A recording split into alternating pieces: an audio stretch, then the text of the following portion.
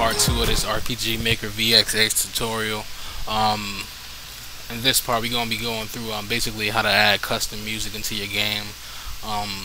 Tile sets, we're not going to really be going over tile sets like that because it's not free, and basically we're going over what we can do with the free version. Well, not the free version of the program, but what you can do for free basically. Alright, now tile sets. When it comes to tile sets, you can get extras. I mean, obviously these are just the basics. I mean, if you want, extras, you can visit let's see here, you can visit this site right here, and basically you just go through this site and you can find packs and stuff, sound packs, resource packs, and basically tile sets that you want, you can buy those. So if you're interested in doing that, I mean, go ahead and head over to this site. See, here you go right here, modern day tiles. I'd rather have these for the game, but I'm not paying for them. Yeah. Alright. So basically, what we do now is custom music. So what you want to do for your custom music is you want to go to Resource Manager, F10. We'll click this button right here. Go to Audio, Background Music, Import. Then you go to wherever your music is stored. Highlight them all. Click OK. And I highlighted all these and they got done in a matter of 5 seconds. I'm not even lying to you. So basically I'll do it again for you. Delete all these. Boom. Import. Downloads. Open. 1, 2. Oh, 2 seconds. Alright, see, there you go. There's all our sounds again. Alright, so like I said from the last video, we're gonna continue from where we left off.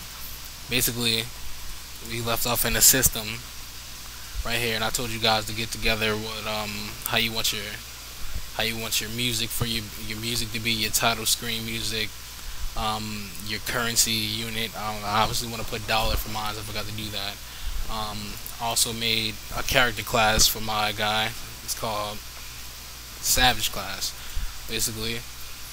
And I gave him a description. The description says, a young man born to no home and left with his brother who was thought to be dead. His nickname, the Savage. Alright, so his class is called the Savage class, basically. I didn't give him any moves yet. These moves are really good enough. They sound like Savage moves already. The only thing I really did, I tweaked his stats a little. Like his, how he progresses through the story. I made him like a little stronger than the other classes because, it's called Savage. It's supposed to be stronger. Feel me? Alright. So I gave him a gun. Basically a small pistol, uses 9mm bullets. What I stopped at was I needed to get like an animation for when you use the gun. Alright, so let's find something that looks like it'll be good. That's damn sure not a gun. That's more like a scratch. Oh yes, we're gonna unlock that move later on in the game for sure. Yeah, basically these animations, they really make you wanna build on and create cutscenes, which we're gonna be getting to later. Alright, so basically we're gonna use this for our gunshot. Doesn't sound like a gun at all, but whatever. So we use that. Alright, so go back to our weapon, animation, hit physical. I'm going to leave the damage the same. We're not going to bother it. We're just going to work with the gun for now as the basic tool. Alright.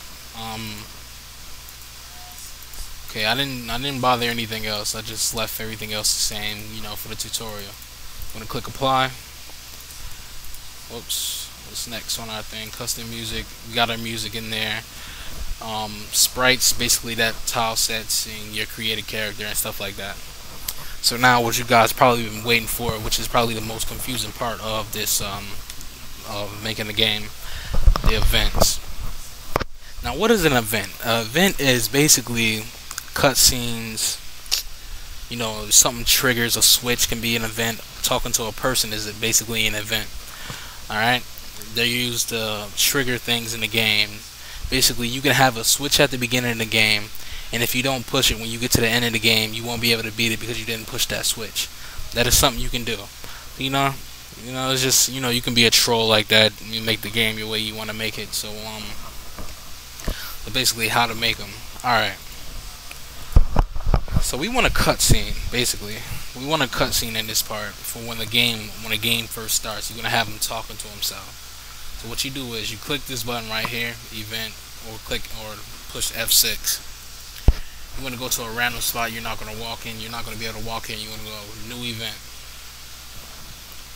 Oh yeah, events can also be used to, you know, enter different areas like a door or something. Matter of fact, let's start with the door first. So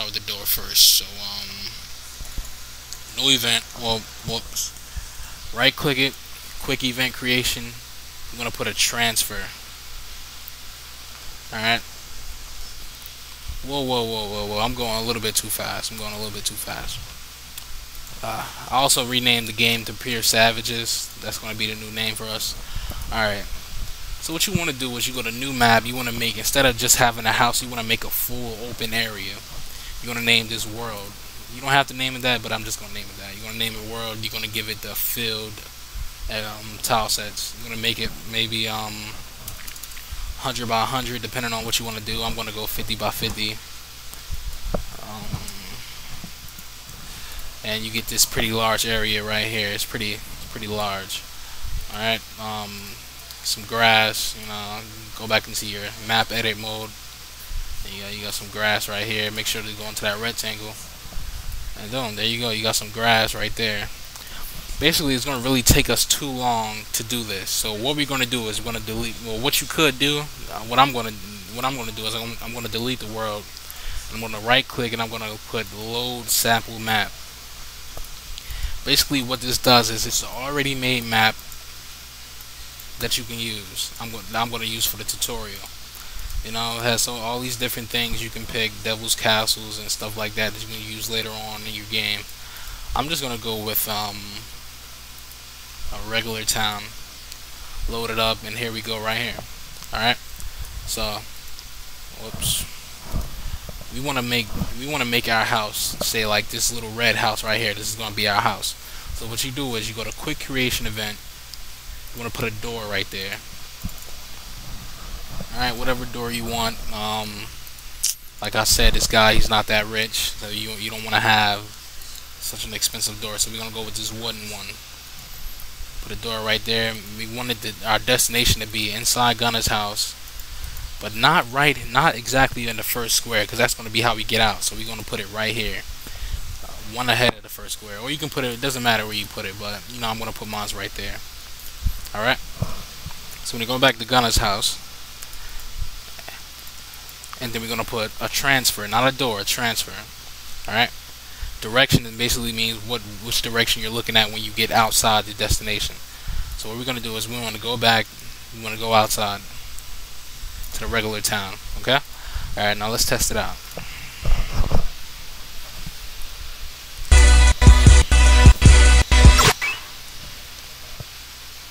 All right. Basically, you know, we got a little house right here. You see, nothing happens because that's just where we come in at. Go out the door. Boom, we're in the city now. Alright. You want to go back in? Boom, go into the door. We're back in the house. See how simple that is? It's very simple, Alright, so as for doors, that basically should show you how to get in and out of places, go set up doors, set up switches to open these doors, which we're going to get into shortly. Okay, now for the big thing, right now, we're going to go through a cutscene, a simple cutscene. What we're going to do is we're going to right click a place we can never walk to. New event. We're going to call it cutscene. Well, call it whatever you want. I'm going to call it cutscene. Basically just a show. And we're going to make it below characters. What below character means you can walk on it. Same characters mean you can't walk on it. Above it, I'm not sure. I never use above it, so I can't really tell you, but we're going to make it below. And you want to trigger it by auto run. Alright? So that means as soon as the game starts, this is gonna happen. So first thing we want to do is we wanna let's see, I guess we can fade in screen. And you wanna edit that, make it I don't even think you can edit fade in screen. Alright, so basically we're gonna fade in the screen. And we're gonna show some text. Take our face. put some things in here like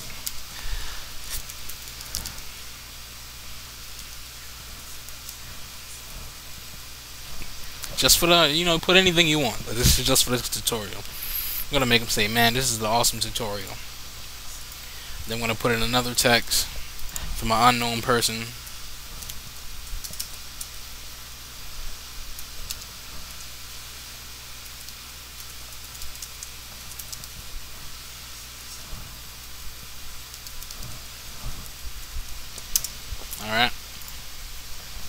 Alright, so basically we're not done yet, because since it's on auto run, that means every time we go into this house, that will happen. We don't want that to go like that. So what we're going to do is we're going to put control self switch on, new event page, switch. Alright, no, self switch, hang on. Alright, I'm pretty sure this is how I did it. I haven't worked with this in a minute, but I'm pretty sure this is how it goes. Alright, save your changes, test it out. There we go. Man, this is the awesome tutorial. You're right, Gunnah, it is. Alright, that's finished. We're going to leave the room. Come back in. It doesn't happen again. See? That's exactly how we wanted to go. Okay. Now, basically, what you do is, what I did was, if you didn't catch it the first time, I put control self switch on, and then I put another event page, which was the self switch, which automatically disables the event after it happens. And like, you only want to do this for basically boss characters, like when you walk up to a person and, you know, he wants to fight you or something like that. You don't want to, like, you want him to disappear afterwards. This is when you use something like that there.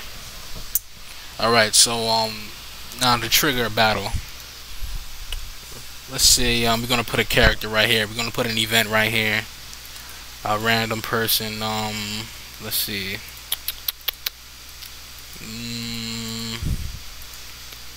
Let's go to an evil person with a hood on. He's gonna be standing right there. Now I'm finna knock out two birds, one stone with this one right here.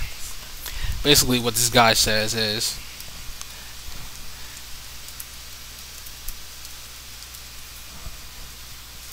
strong enough to beat me. I'm gonna make him say that. Don't forget to add a face graphic to him.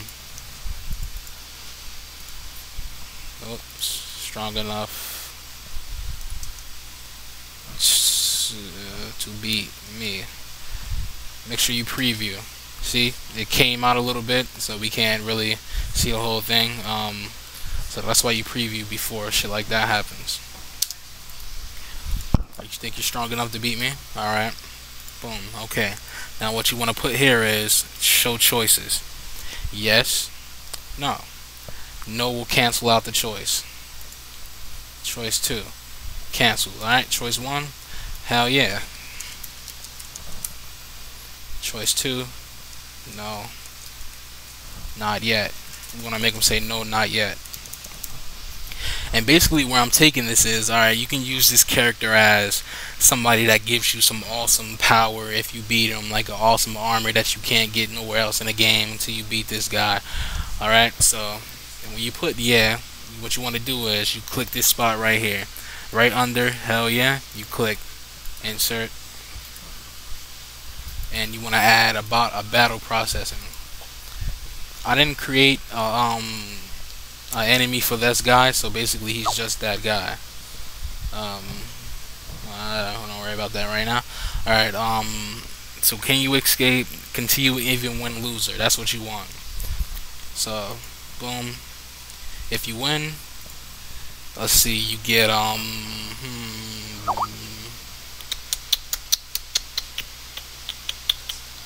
see, what should we give him if you win? Where is it at? Where is it at? Where is it at? Where is it at?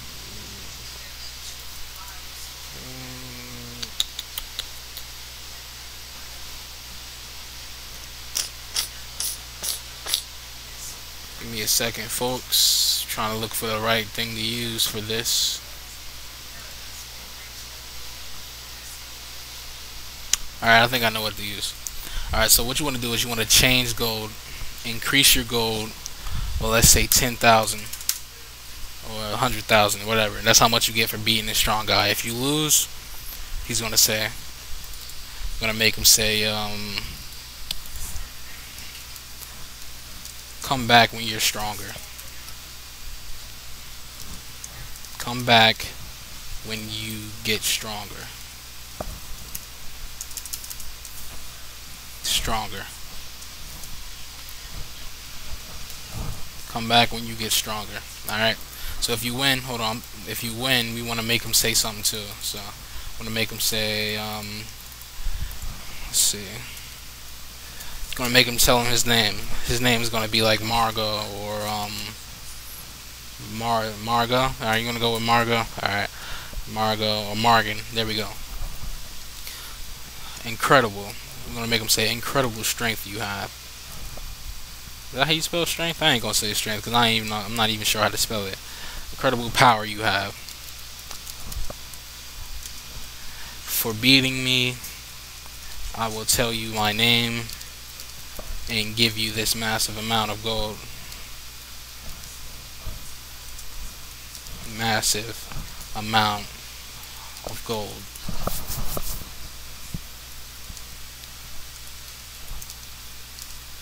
The name is Margon. You will meet me again. Alright. Incredible power you have. Let's dim the background a little when that happens. Alright. Get the gold. If you lose, come back when you're stronger. Alright. So now after you win, this is what you want to do. If you win, you want to put the control self switch back in there, so he never comes back.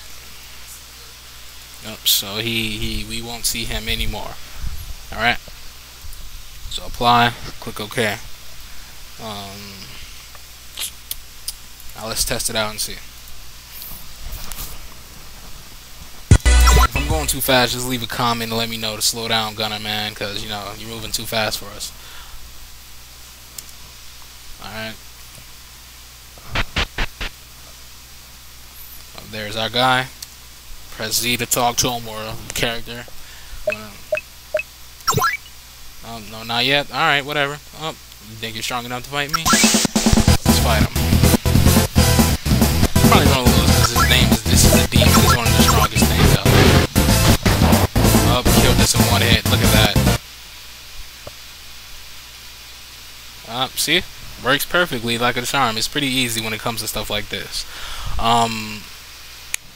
Now, one last thing I'll show you guys in this part 2 is a common cutscene. Alright, so basically, alright, what you want to do is we're going to have our guy walk over this bridge right here, and he's going to step in this exact spot right there. Alright. Matter of fact, no. To do this cutscene, alright, this is a little bit too advanced to show you guys right now. I want you guys to get a little acquainted with the controls. So on a later vid, I will show you. As for now, basically we got the battle down. We got the battles down pack done. We got basically talking to characters in dialogue finish. Coming up with stories, cutscenes. Cutscenes should have been later, but we went ahead and did it now since they go along with events. No. Cutscenes is later. My fault. Alright, so yeah, cutscenes is later already. You'll get to that in part 4. Alright, so basically what I really want to cover was the events. Alright, so basically guys, I'm going to go ahead and end this vid right now. Part 3 will be coming soon, so be on the lookout, subscribe and like.